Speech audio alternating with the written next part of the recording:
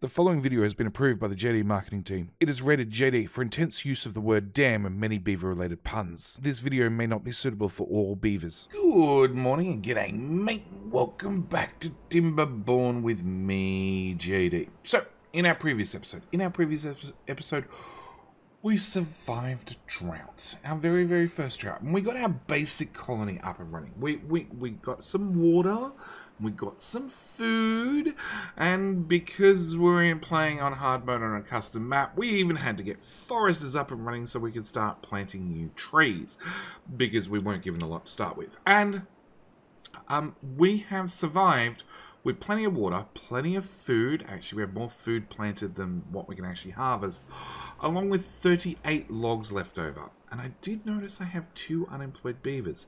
In fact, actually, I have a few more than 2 beavers because Flying Beaver right here, Tube's looking for a landing strip. Yep. I need to remove this lumberjack flag to put, you know, trees there instead. Which means I want to rearrange some things, which also means I want to spend what limited wood we have. And the way I want to spend it is in science. Because we're sort of stuck in a holding pattern. Until we get our birch up and running, which is like 7 days away. 7 days for the first birch crop to come online. We're sort of stuck. Flying Beaver now has nothing to do. Excellent. We're going to plant a piece of pine in there instead.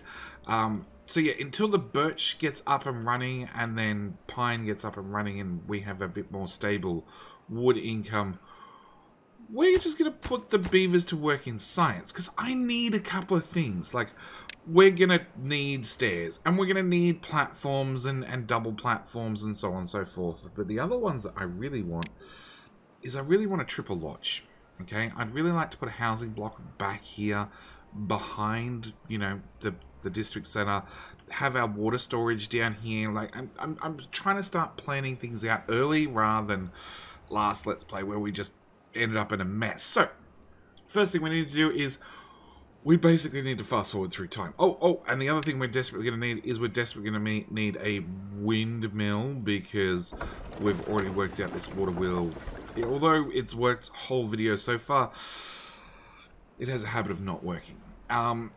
So yeah, I just need to put in like one of those giant time-lapse things and skip forward and wait till things are a little bit more mature, especially the forest, so we can chop it down, because that's the beaver way of doing things. And you know what happens straight away? We get a drought. Like, we got one researcher up and running, and then a drought. Yup. Yeah. It is hard mode. Like it's bound to happen. Okay, it's fine. Okay, our third inventory is about to get up and running, which is good, because then we'll have no unemployed beavers. At the same time, I do have 10 logs left over. 10 logs is not enough to get quite anything done. But I did notice, well actually let's just do a quick head count. 0, 10, and 0. Okay, so we know where our 10 logs are. Now, I did notice that lumber mill happens to have 7 logs in it. And I'm wondering if we can pull the logs out of it. And the best way to test that is we're going to throw down yet another inventor. Now, I don't have an idle beaver to do this, but I could always pull one off construction as we're not constructing anything and throw them down there. At the same time, our birch is getting there. It's about 50% mature and probably about 60% planted. So I either need some more tiles or it's already set up. We're going to plant birch and that's going to be the priority. And then if all the birch is done, we'll have the lubricated beaver come down here and plant some maple. Same goes for Justin Beaver. He's set up to do pine first. Actually, we might cancel that. Because there's a chance after we've done the birch, lubricated beaver can come help with the pine. And then we'll go over to maple. Meanwhile, we're going to wait to see how many logs show up. Hopefully. Okay, so you have no logs. And you have 3 logs. hopefully we can steal a log out of this. Like, currently it's still 7 out of 13, so it doesn't look like anybody's stolen any logs, but, you know, it might happen. It might happen. Okay, going by the fact that bald beaver, munchy beaver, one night beaver, and we have a munchy beaver twice. Okay, obviously the script is not 100%, or I put in a name twice, are all sitting here doing nothing. You still have 7 logs. And you're at 11 and 12, we're going to definitely say that we can't pull logs out of buildings. So once they go in, they can't come out. That's perfectly fine. At least now we know. Eventually, one of these trees will level up. 72%, 90%. So inside chopping range, it is inside chopping range. So once that levels up, we shall get one more, just one more inventor up and running. Hopefully we can start cranking out the research whilst we head into a drought season. You know, 0.4 of a day before droughts come in. We've done all the prep work we can. We do have 165 water with about 20 beavers. 20 beavers are going to drink 40 water per day. So we can store about 4 days worth of water. Food is okay. Same story. We eat 40 food per day. So we've only got storage for, what, 3 days worth of food. Plus they could actually go harvest this stuff providing it doesn't dry out. And it's a 5-day drought. I think we're okay, but it does mean that, yeah, we're probably going to have to look at a bit larger food storage, and unfortunately our 2 beavers, Clint Eastwood and Droopy Beaver, Clint Eastwood and Droopy Beaver are both hard at work, just trying to maintain our current food amounts, because, yeah, there's only 2 of them, and they can only feed about 30 beavers on just nothing but carrots. So, what we're going to do is, I think we're just going to jump through the drought. We've got this built. Let's bring Munchy Beaver, no.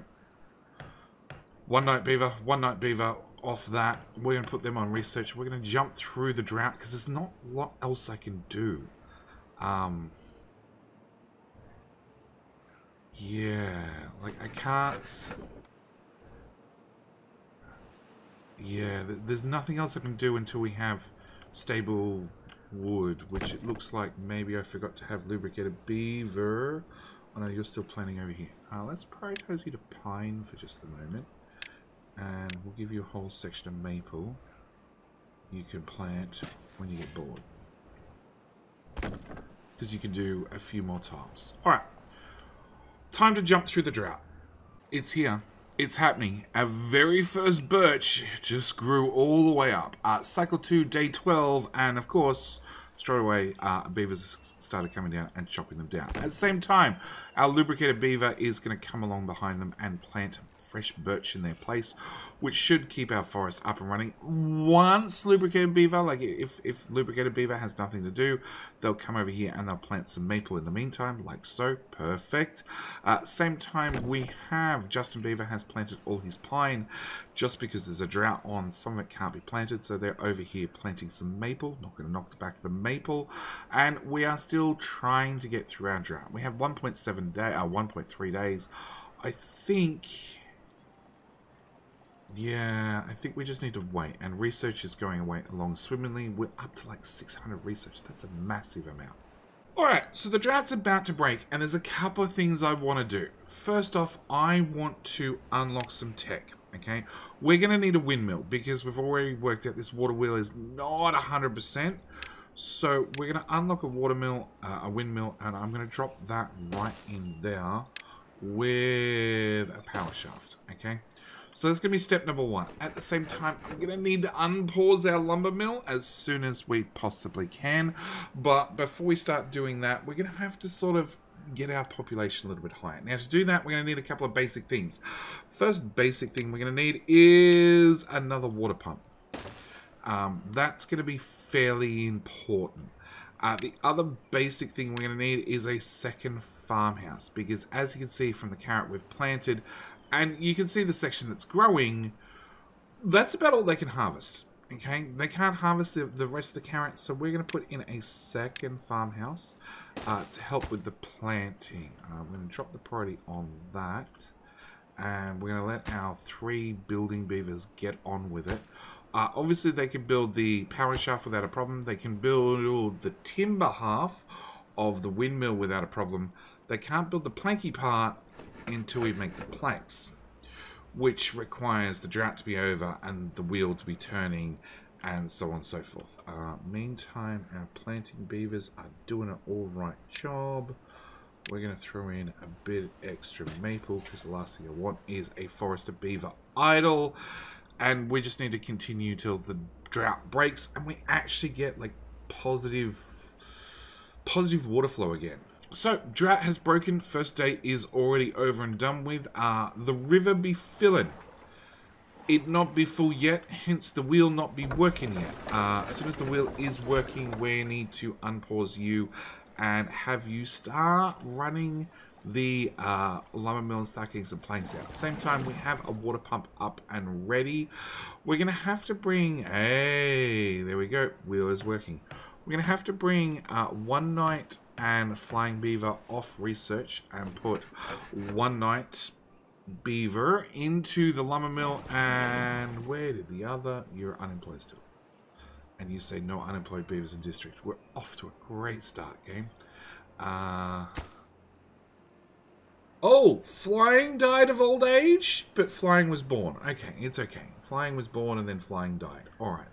So we're currently one beaver down. We'll pull Munchie off that. Flying's on there. One Night's on there. I still have one unemployed beaver somehow. Alright, we'll put Munchie back in there. We're about to get second farmhouse. Second farmhouse obviously going to need more employees, which means I need to do something about our population. So we're going to unlock wooden stairs. That'd be great. Platforms, that'd be great. Double high platforms, that'd be awesome. At the same time, I want triple lodges. Okay, now we're set up to do everything. The catch is we still don't have any logs, but one baby step at a time. So we can see that water, well, moisture levels come out to about here. So I want to go with...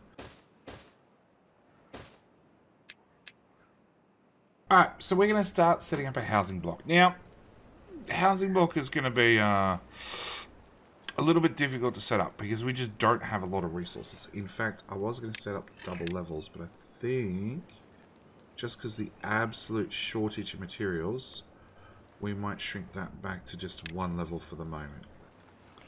But I will set that up so at least you can pathfind around.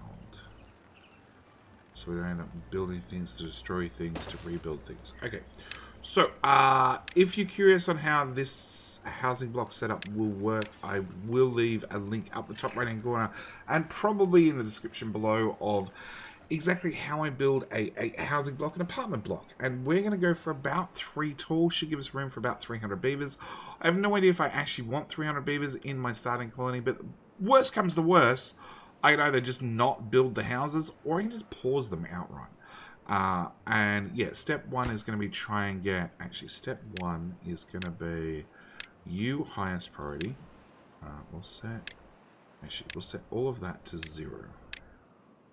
Okay, so your highest priority, your second highest priority, and then I want that as third highest. This is going to require some planks and some wood. Obviously, wood we probably have a lot of. Planks, not so much, because our will not be turning once again. Hence why we're going to try and get that windmill up and running as soon as possible. And I'm going to continue to regret where I put my water wheel forever. Obviously, I would have preferred to put it here and then have a little bit longer path to get to the lumber mill, but it's fine. It's fine. Meanwhile, pine farm is going great. Birch farm is going great. We have a wood income. If we can get the farmhouse up and running, and then we can worry about the lodge, we should be fine. Because that will just get more food. We've already got more water coming in. Obviously, more water storage would be great, but it's not going to happen right now. And yeah. Alright, this was one of the things I was afraid of. I was afraid that we might get the lodge up and running before we actually had enough planks to get the platforms up and running. So we're going to go with a backup plan. And that is taking a triple lodge and putting it right here in the river. Because beavers generally live underwater. Yes. On top of that, this is the thing that's critically important. Because the path for the lodge is above water, and the entrance, it means the beavers can quite happily live in this lodge. Which is going to be our stopgap solution. We need more housing. We need more housing basically so we can prop up our population, so we can like have... Oh my god, there's another drought. Oh boy, the game does not let up at all.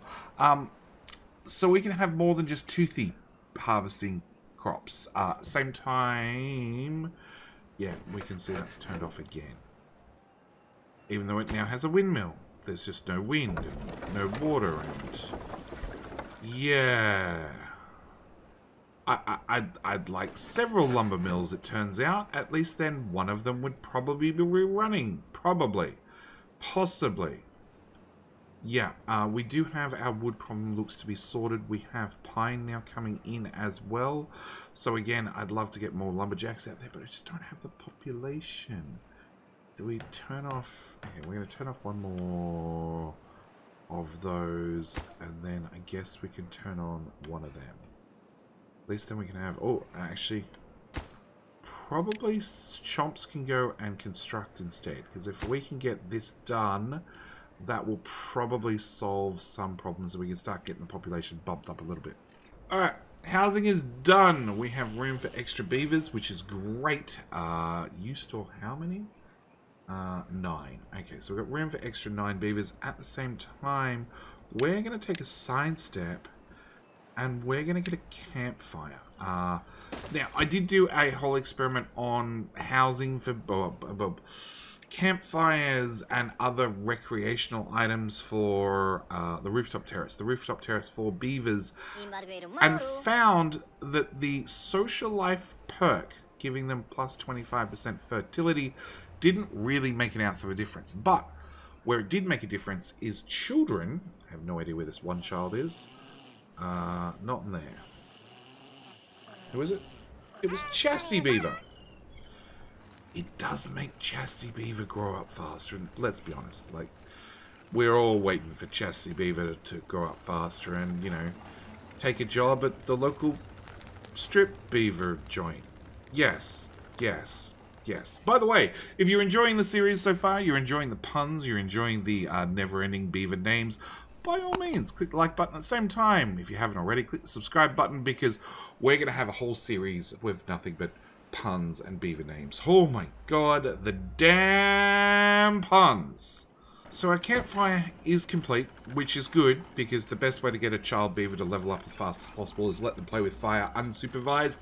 At the same time, we have a huge died of old age, unfortunately, but at the same time we did have Justin Beaver. Justin Beaver the second, the third, was born, along with Splinter, along with a foreign beaver. So we do have a few beavers coming online, and we should, yes, we just got our second lodge up and running. So now we can support 36 beavers, which means technically we'd be running 2 water pumps flat out, and probably 2 farms flat out. So we definitely need to look at water storage and a few other things, but we'll be doing that probably in the next episode. Yeah. I think we've got enough done for this episode. A little bit of a shorter episode, but hard mode is definitely harder. We're going to start with a next episode, a brand new drought, of course. Same time... Oh, okay. Same time, obviously, we're going to have to move some lumberjacks over closer to over here.